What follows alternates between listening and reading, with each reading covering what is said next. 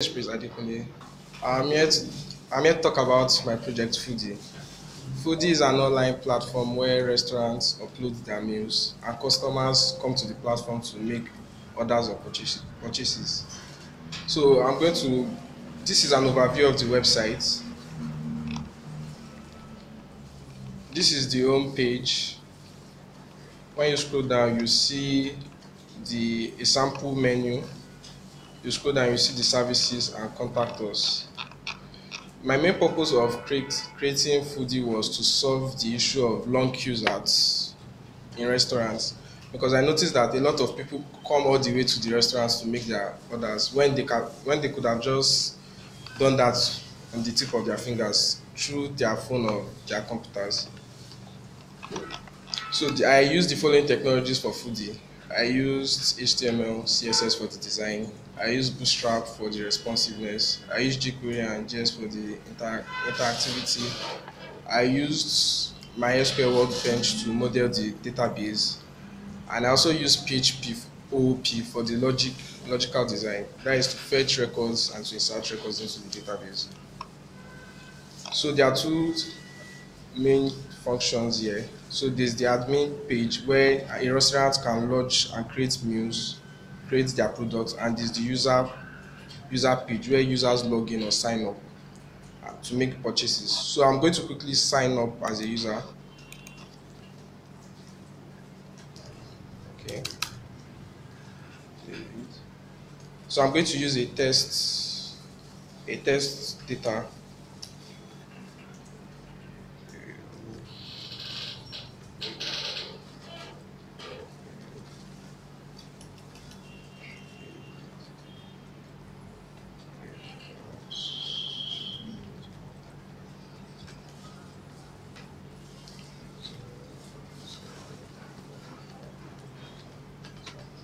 So I'm going to sign up now. So a user page has been successfully created. So I'm going to go to the admin page. I'm going to log in as an admin, that is as a potential restaurant owner. So I input my admin login and I log in. So on the admin page, the admin can create meals, the admin can delete meals, the admin can edit meals, the admin can also view orders. So I'm going to create a meal now, or a meal item. So in my create meal item, we have the categories.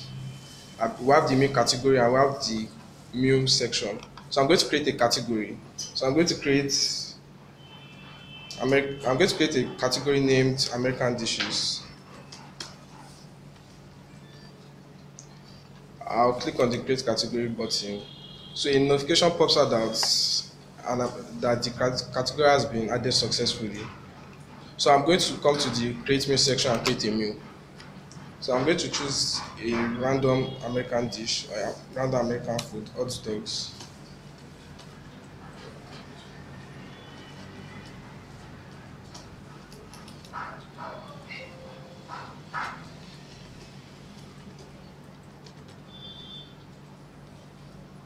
So I'm going to input the price. I'll give it a test price of 900. I'm going to click on the category I just created, which is American dishes. I'm going to insert an image, a random image. I'll go with this, and I'll create meal. So a meal has been created successfully. So I'll go back to my user page and refresh to see the meal that has been created just not long ago. So it is showing here American dishes with the correct inputs that I entered. So I'm going to show for the other functions of the admin now. So an admin can edit a meal item. So I'm going to try and edit a meal item of my choice. I'm going to edit this meal card. I'm going to change the price. The price is 2,000 naira, so I'll change it to a price of, let's say, 1,500, and save changes. So a notification pops out that the meal has been edited successfully. So I'm going to proceed to the menu to see if it worked fine. So it has changed here. The meal price has been edited successfully. So I'm also going to try and delete a meal item. I click on delete meal card. So I'm going to delete a drink item, a drink card. So I'm going to delete Fanta. A notification pops out to ask if I'm sure. Okay, I'm sure, yeah. So if you scroll down, you can see that the meal item has been deleted successfully. So I'll go back to my user page. A user can do two things on this platform. A user can make orders. A user can also edit his or her profile. So I'll try to edit a user profile by adding a user image or a profile image or a profile picture, as the case may be. So I'll click on choose file. I'll click on a test image and I save changes.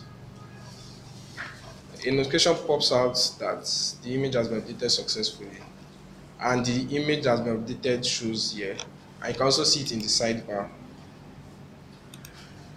So I'll try and make order as a user. I'll try to make a purchase as a user.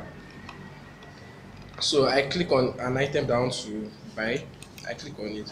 If you look very well at the counter, at the meal cart icon, you see that the counter increased, like the number of items in the cart increased. I click on it again, it increases. I achieved this using Ajax and PHP. I click on more items. I can also increase the quantity of the items I want to purchase by doing this. I increase the quantity of chicken wings to 3. I increased it. So if you come to my meal cart, you see that chicken wings has 3. I ordered for 3 items of chicken wings. Okay. So you can see the total, and you can see the items that's like picked. So I can decide to delete an item in my cart. If you click on the delete button, delete. So I'll proceed to pay now. So it has taken me to the Paystack checkout page. So this was done by consuming the Paystack API. I integrated this payment API with my website or with my project. So I'm going to use a test card. Okay. So the successful payment has been. I was notified that payment was successful. I even noticed the cart is empty after payment. This was done using Ajax also. That after payment, the cart should be empty. So I'm going to view my order now here in my order tab. So this is my recent order, David Oni. This is the order I just made now, 3,700. This is it. So I'm going to go to my admin page to view the order that I just made by coming to my admin dashboard.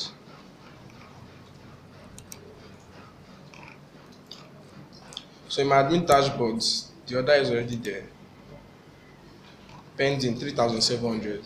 So I changed the order status. That is, if the order has been attended to by the staff or of the restaurant. So the staff saves it and it changes to ready. So if I come to my user page and I refresh, the status update, the status changes to ready. So that is just a quick overview of the functionalities of Foodie. And Foodie is ready to go live, and I implore all restaurant owners to come host their restaurant on my platform. Thank you.